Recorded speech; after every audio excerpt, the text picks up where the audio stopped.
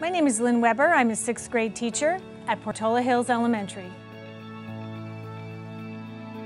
I became a teacher because I wanted to empower students to be able to embrace their learning so that they can develop a momentum in middle school, high school, and obviously once they get out into the real world, so that eventually they can keep their learning growing without the teacher.